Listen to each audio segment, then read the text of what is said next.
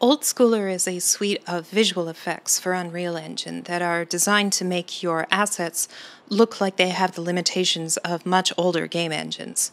So let's go through the effects that are available in the 1.0 release. The Voxelization effect generates a displacement map that, when applied to a tessellated mesh, will make your models appear chunky and cubic and as if they are made out of 3D pixels.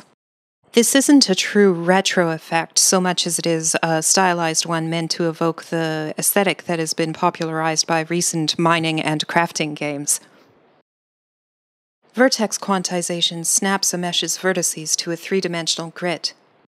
This simulates the jittery, jiggly effect that the vertices on models in older game engines would have due to the lack of floating point precision.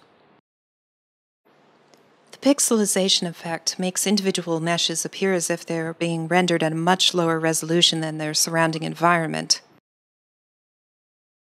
The Stipple Transparency effect generates an opacity mask that can give an object the illusion of translucency by making it a high-frequency pattern such as checkerboards or stripes in screen space.